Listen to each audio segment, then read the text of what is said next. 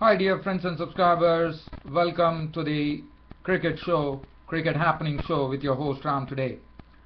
Well, in this cricket show, what I'm going to look at is, first I'm going to look at yesterday's match, which was a sort of an upset because it was between Mumbai Indians and Rajasthan Royals. Yes, we know Rajasthan Royals have been doing well, they are on the top of the table, but today they showed their superiority by crushing the Mumbai Indians by 87 runs.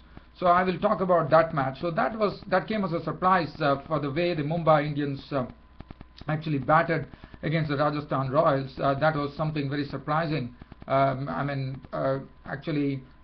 were set a score of 179. Rajasthan Royals making 179 for 3 of their 20 overs, and Mumbai Indians put a very tame display there, being all out for 92, and so that was something that the home fans there in Jaipur would have definitely cheered for Rajasthan Royals. So their home team won there. So I'll talk about that match. Then we will have a look at the match between Bangladesh and Zimbabwe. The second day's play has ended at the Harare Sports Club, and Zimbabwe, well, they went on to make their very good score of 380, and probably they could have got more. Probably they would have got in excess of 400, but well, they ended up 389 all out, thanks to Captain Brendan Taylor having the highest score made by a Zimbabwe captain in Test history. That was 171.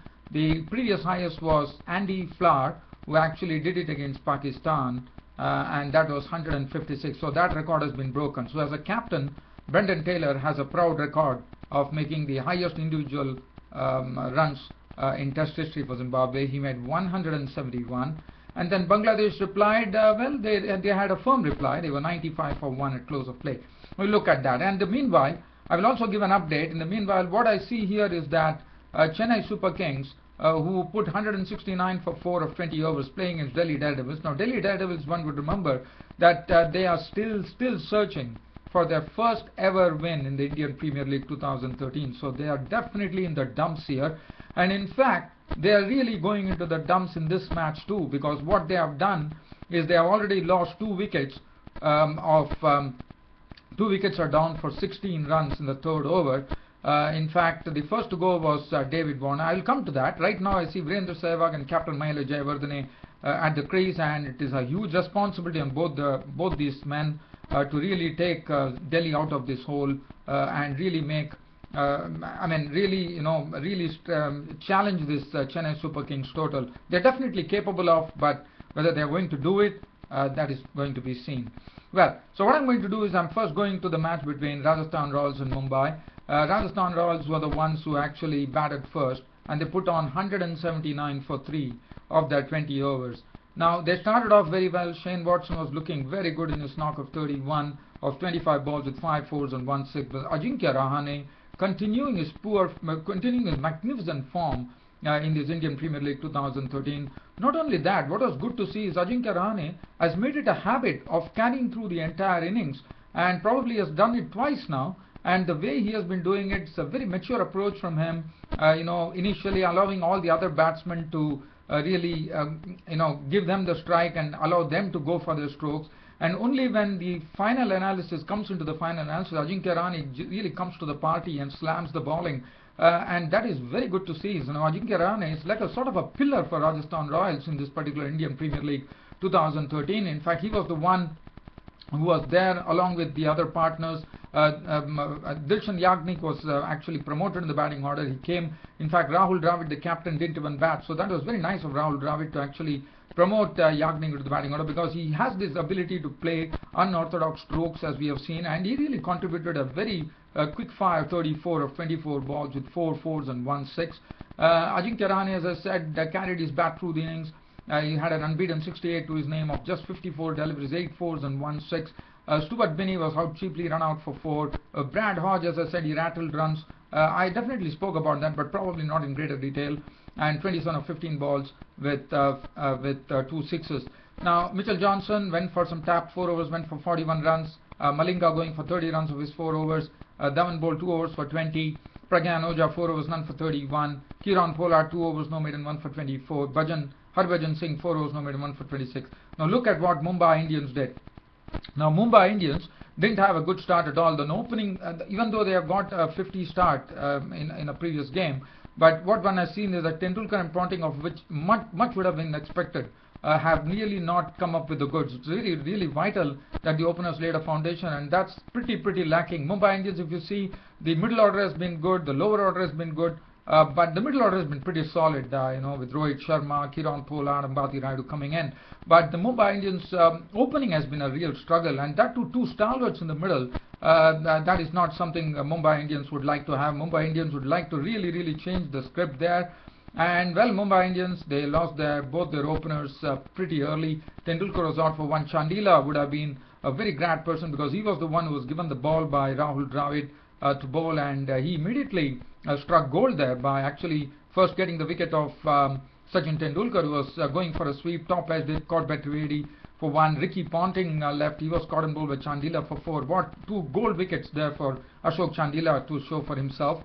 And then Dinesh Karthik, who was the form man, couldn't get much support, and he himself, you can't expect every time that Dinesh Karthik will play, but well, Dinesh Karthik still contributed 30 runs of 32 balls with 3 fours, but basically that was not enough, unfortunately, for Mumbai Indians, and he couldn't play those big innings. And Rohit Sharma failed pretty miserably. He was gone for 2. Now again, Rohit Sharma has also been delivering the goods, so it was too much to expect from him too. He was out for 2, but Kiran Pollard was out to a beautiful delivery from Stuart Binney, which came and struck the stumps of Kiran Pollard.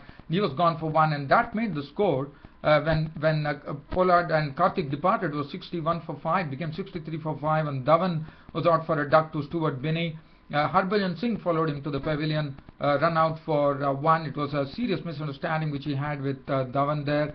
Mitchell Johnson was cleaned up by Faulkner for 7, and it was very difficult for only thing Ambati Rayudu really contributed something of note of 27 of 29 balls, but it was not enough at all. And finally, the Mumbai Indians couldn't even reach the 100 score. They were all out for 92. Look at the bowling of Ashok Chandila at the start, dismissing Tendulkar and Ponting. 2 overs no made in 2 for 6.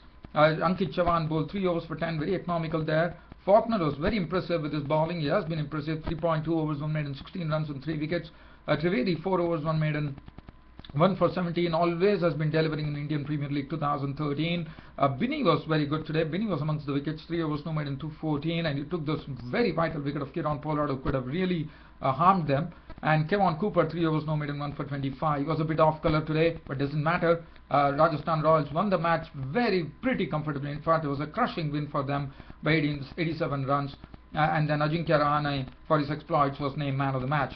Now, from here, we will shift on to the Bangladesh-Zimbabwe test match, which was played at the Harare Sports Club. The second day's play, Bangladesh resuming at the overnight score of 217 for 4, with Brendan Taylor 110 not out, and he was partnered by Chigumbura.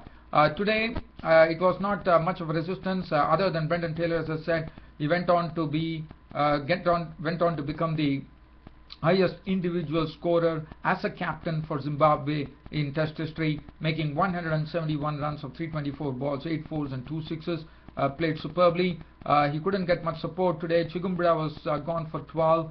Mutumbami, who was making his debut, made 11 of 13 balls, but Creamer was the one who really lent that support to Brendan Taylor, because 2 wickets went pretty quickly in the morning, with Chigumbura gone with the total on 223 and Mutumbami departing with a total on 238. But after that, it was another good partnership. The way the other day we saw Brendan Taylor and Malcolm Waller combining in a 4-wicket partnership, but this was a partnership for the 7th wicket. Graham Creamer, the all-rounder and also the right-arm leg spinner, came in very handy. He played some very nice strokes, and he was actually playing very confidently, and that made Brendan Taylor give him much of the strike, and he was probably it was much suited, and that was a very good partnership, which took the score from 238 to 344. So it was some good work done by Creamer, who contributed 42 with 3 fours. After that, there were some good lower order contributions too. Keegan Meth made 21 with 1 boundary. Masakadza, that is Shingarai Masakadza, the spinner,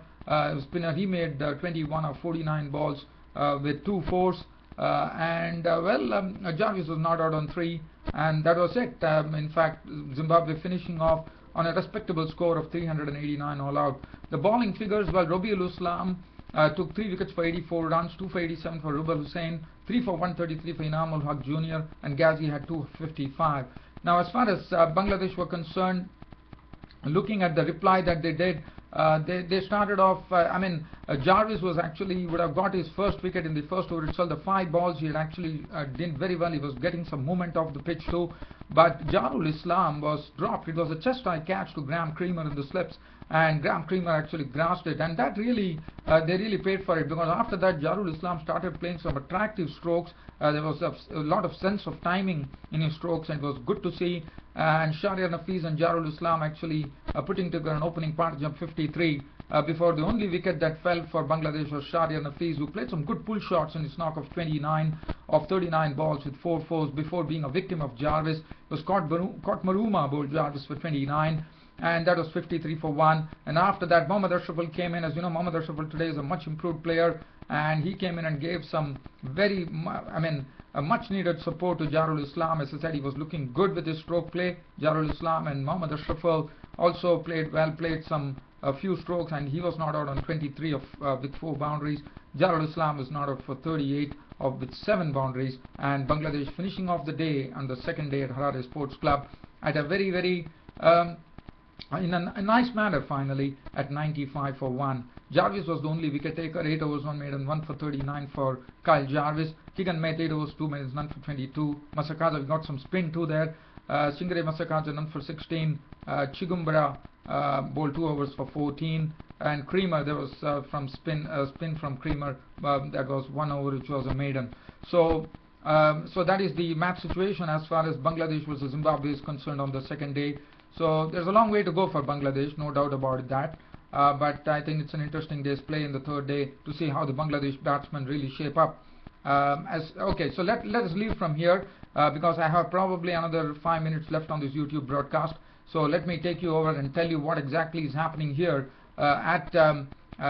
between Delhi Daredevils and Chennai Super Kings. And just going through the scorecard there, Chennai Super Kings were the ones who actually batted first. They were the ones who actually won the toss. And today Michael Hussey was back in the team, and Michael Hussey, what an important contribution he made. He played throughout the entire innings and contributed a very hard-hitting 65 of 50 balls with 6 fours and 2 sixes. Murli Vijay was the only victim. It was LBW bowled Morkel for 18 of 13 balls with 3 fours. Suresh Raina played a good hand, 30 of 32 balls with 5 fours. But Dhoni was the one who really gave the sort of really push to this particular scoring because he came when Raina departed at 90 for 2. That was in the 13th over. But with Dhoni coming in, you know how what sense of urgency really comes in, and that's what. And then Michael Hussey and Dhoni were involved in a very, very good partnership. In fact, that was a partnership which was worth 74 runs, where Dhoni contributed a very, very thrashing 44 of 23 balls with 5 fours and 1 6. And one of the shots that he played was absolutely electric, because that is known as a helicopter shot. Umesh Yadav was just, I think it was Morkel and Umesh Yadav, I don't remember, but it was a wonderful shot from Dhoni. It was just whipped away for a boundary. And Dhoni is so special in that. And Dhoni, he has always been contributing for Chennai Super Kings. 44 of 23 balls, 5 fours and 1 6. Dwayne Bravo was out of the last ball for 3. And then Michael Hussey, as I said, he played a good hand, 65 not out of 50 balls, 6 fours and 2 sixes. And Chennai Super Kings putting up a good score of 169 for 4 on the board. As far as the bowling figures were concerned, Shahbaz Nadeem 3 overs, none for 22. Irfan Pathan 4 overs, 1 for 30, bowled well. Moni Moikel was a bit costly, 1 for 42. Umesh Yadav looked good in patches, 4 overs, 1 for 33, 1 over 9 runs for Sehwag.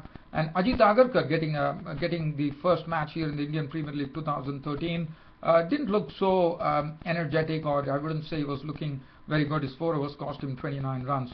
As far as Delhi Daredevils are concerned, they lost their first wicket with David Warner being clean bowled by it was Mohit Sharma, who actually has played one match. This is his second match for Chennai Super Kings, and Mohit Sharma actually clean bowled David Warner for 1, so that was the first wicket to go. And here I see that one more wicket has gone. Morris has taken a wicket there, and he has got a most important wicket. He has knocked Mahela Jayawardene out. In fact, Virendra Sehwag also hit a beautiful 6 of the bowling of Albi Morkel, which was really whipped away off the middle, and he just put it over the fence for a 6, and he's looking good. He's the sole hope for Delhi Daredevils now, because if at all they have to pick up their first win in the Indian Premier League 2013. He is not out currently on 17 of 12 balls with 1 4 and 1 6. He has lost Juneja, who was LBW bowled Mohit Sharma. Now Mohit Sharma has taken 2 wickets for 8 runs of his 2 overs. So he was gone for 2. And Maile Javadane just dismissed. Just going there live to the ground to see what exactly is happening. Javardhane has been just dismissed. He was gone. LBW bowled Chris Morris for 1. That is his second over from Chris Morris. Now Chris Morris has come in and bowled. Let's see what is the latest situation. In fact, now I have another wicket going here. That is not good news for Delhi Daredevils. It is going to be very, very difficult from now on because they have lost Virendra Sehwag, who was looking good, and Virendra Sehwag is gone. He has actually got a short of length delivery from Mohit Sharma, and Mohit Sharma, let me tell you, from Chennai Super Kings, absolutely on fire today. What he has done is bowled superbly. He has got some good pace too, and 2.1 overs no made in 8 runs and 3 wickets. His name has taken 3 wickets out of the 4 wickets fallen, and Virendra Sehwag is the victim as he tried to hit the short of length, and he has holed out to Michael Hussey, and that's the end of Virendra Sehwag. It's out for 17. So right now Jeevan Mendes is in the middle. I think Jadhav should be joining in, and Delhi Daredevils are absolutely, innings are in tatters right now at 30 for 4, hunting for their first win in the Indian Premier League 2013. So with this live update, your host Ram is leaving you for now, but promising you that I'll be back with a full match report tomorrow on this particular match. Until then, it's a big goodbye from your host Ram. Thank you.